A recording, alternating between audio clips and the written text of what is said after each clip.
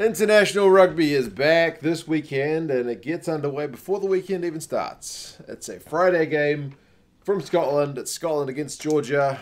This weekend is chock-a-block full of rugby. You've got South African rugby, Premiership final. You've got, aside from the regular games, you've also got internationals within Italy, Ireland, France, Wales, England and the Barbars. Spoiled for choice with rugby this weekend. But as I said, the first one to get us underway is Scotland, Georgia, 7:30 p.m. Friday from Murrayfield. That makes it 7:30 a.m. here in New Zealand, so Saturday morning, so not a bad one. Get up, have some brekkie, and sit down and watch these two teams go at it. I'll go through the squads, their recent history, predictions, and you guys can let me know your thoughts on this one as well. So yeah, they haven't played each other a whole heck of a lot if you've read the whiteboard. They've only played each other 4 times, and Scotland has come out on top all 4 times. 2011 Rugby World Cup, 15 points to 6 being the closest of the games. After that, 43-16 in 2016.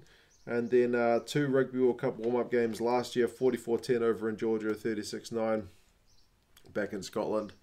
So average score 35 points to 10. It's been pretty comfortable for the Scots over the Georgians in recent years. It's interesting they never played up until 2011. So it is kind of relatively recent years. Scotland's picked a pretty strong looking team as well. A couple of guys look to make their debuts as well, which is always a special moment. They've got Sutherland, Brown, who is captain, and Zander Fagerson in the front row.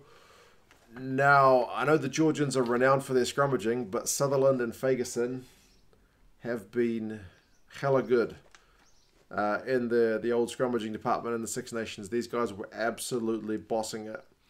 And it's been a while, but at Rugby World Cup, I seem to remember the Georgians not quite bossing it as maybe we had expected them to do. So how the battle up front goes, it's always going to be a question when the Georgians play, but when you got Sutherland and Fagerson in the front row as well, they're always going to be one to watch to see if they can get dominance in that area. Toolis and Cummings in the second row.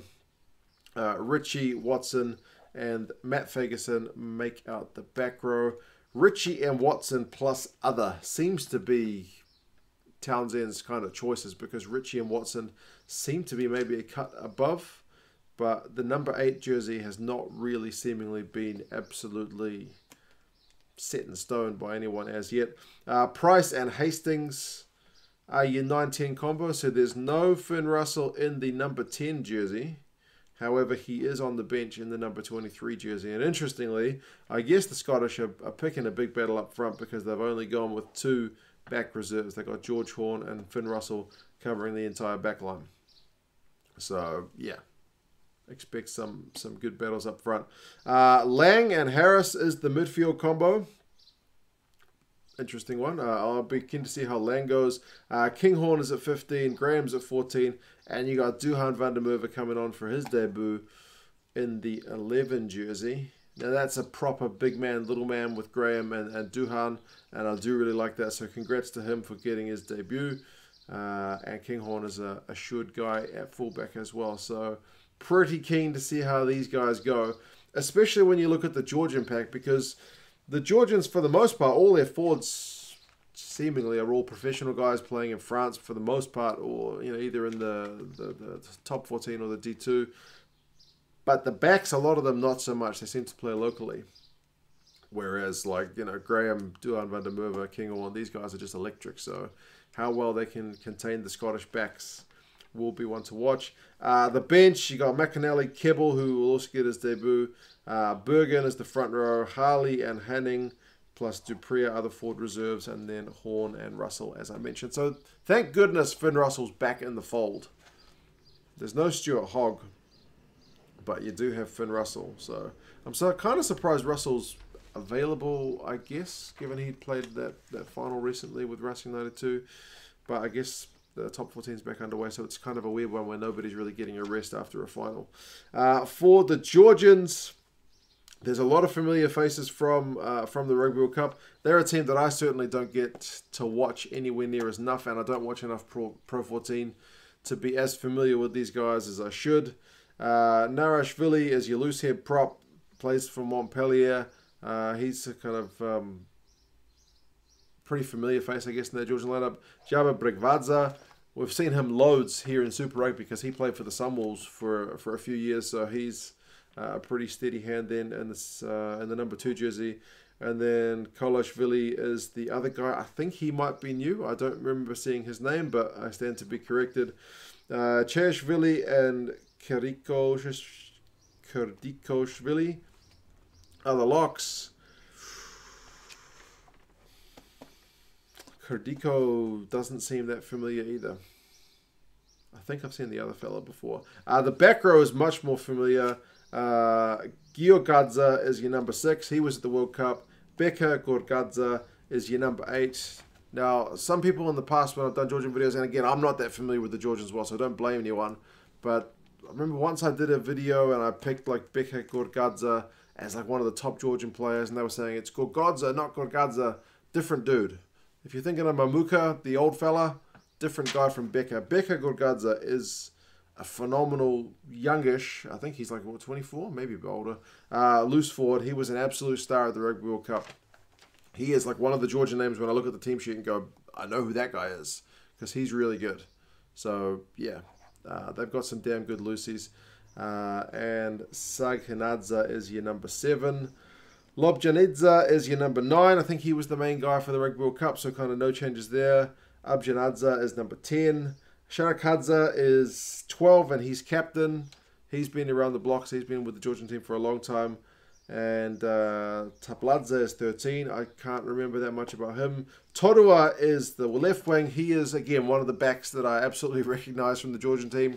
He scored a couple of tries at the Rugby World Cup. Tabutsadze is the right wing, and Matiashvili is 15. I need to watch more Georgian rugby. That is one thing I note from looking at this side. But as I said, not that I can add a whole bunch of insights. Toto was a pretty nice little winger. He's pretty quick. Beka Gorgadze is one of the best loosies you'll see around no matter what team you're watching. The Georgian forwards, as I mentioned, for the most part, seem to be professional rugby players, whereas the backs maybe not quite so much. But yeah. Predictions for this one. Obviously, Scotland are the favourites. Big time favourites. I've just dropped my pen. But TAB over here in New Zealand, which is our bookmaker, have got the Scots winning it by 24 points. Rugby Forecast algorithm has got a similar story with the Scots being predicted to win by 22 points.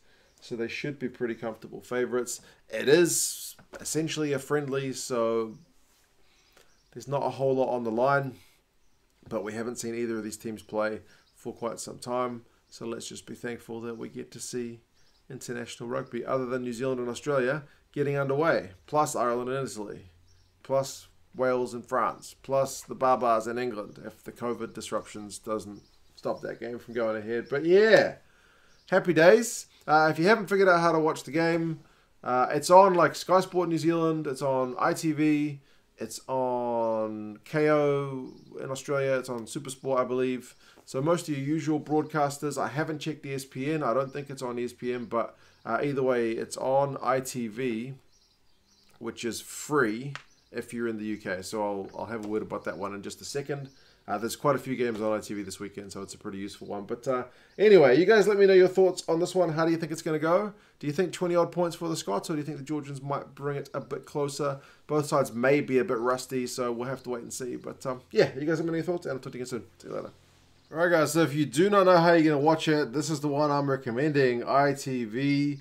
This is the same one we used for the Rugby World Cup, if you remember rightly. You can see in their guide, you got international rugby here. This is the Scotland game, 7 o'clock on Friday. Then you got like Six Nations.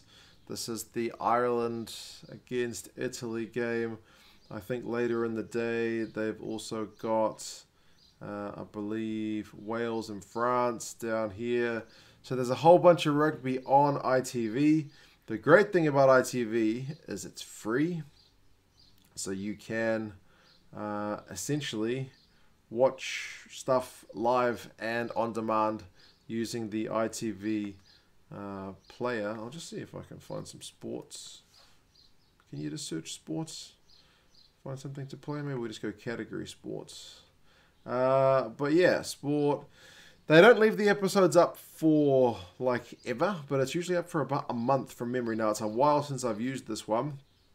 But essentially, if you are wanting to watch these, their site's free. It's got ads, but if you're outside the UK, as long as you're connected using a VPN to the UK, you can essentially log in and watch the stuff for free, live and on demand. You do have to watch some ads. That's kind of the only drawback. So yeah, I'll put a link for ExpressVPN in the description. That's the one that works for me. So when I want to watch the ITV stuff, I just log into ExpressVPN, connect to the UK, and jump on to ITV to watch the games.